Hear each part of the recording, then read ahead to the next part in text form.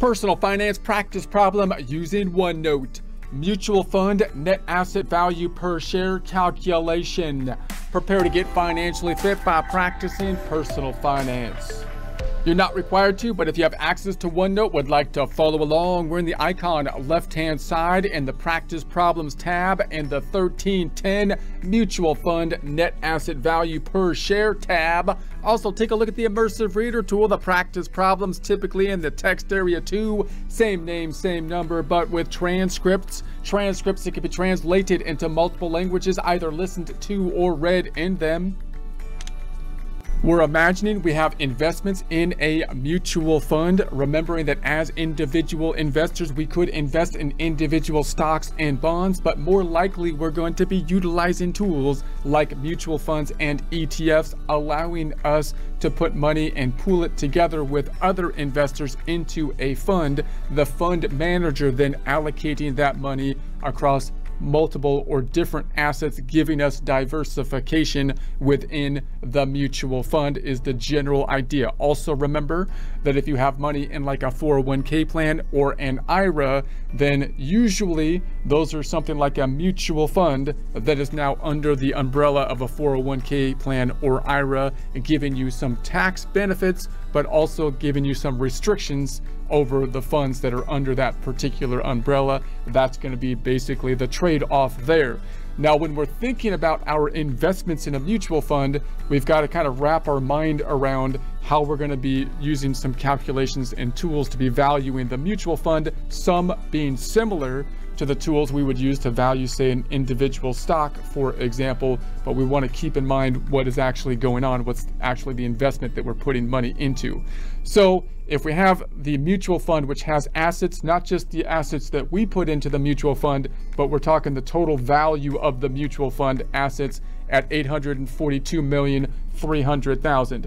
Now that asset valuation could be a combination of stocks and bonds, for example, depending on the type of mutual fund that we are talking about, and we can typically value those possibly at the end of a trading day, for example, based on the underlying value of the stocks that the mutual fund is holding. So we're talking about a mutual fund which has holdings of other securities, other stocks and bonds, for example, which we can value because those are publicly traded stocks and bonds, possibly valuing them, say, at the end of the trading day, for example. We may also have the mutual fund having liabilities, $25,700,000, and we're going to say that the number of shares outstanding are 35 million shares outstanding. So this looks similar to how you might value, say, a corporation, right? If I was to value a corporation, we can look at their balance sheet and I can say, okay, you have assets of so much, you've got liabilities of so much, you have equity, which is basically the net assets, assets minus the liabilities, and we're going to break out that equity, the net asset value in essence, into a standard number of units that are all equivalent in nature, the number of shares. Similar kind of thing here, except that the mutual fund is now simply owning other shares, which are investments. If you're talking shares, could be bonds too and other kind of securities, but if you're talking shares, the shares then being ownership interest in corporations. And then we can break that ownership interest out in a similar fashion to a corporation into standardized units, the number of shares. But now we're not talking number of shares of a corporation, but of a mutual fund.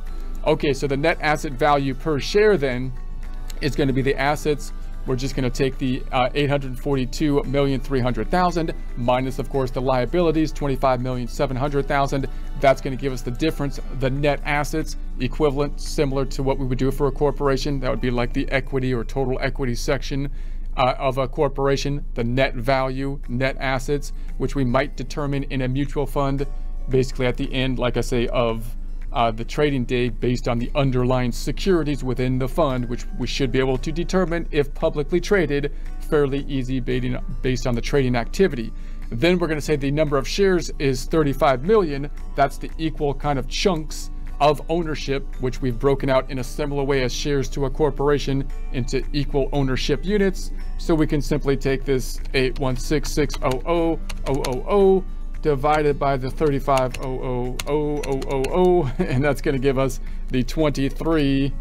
So the 23.33 $23.33, the net asset value per share. And you can imagine a calculation like this being something that would be used to determine basically the price of the shares that would be calculated possibly at the end of, say, the trading day. So you can imagine at the end of the trading day that you're going to say, okay, what's the asset value in the mutual fund, which you can calculate based on the market value of the underlying assets, stocks and bonds, for example. What are the current liabilities as of this point in time?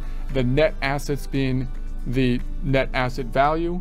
And then, of course, you can take into consideration the number of shares and divide that out to get to the net asset value per share calculation.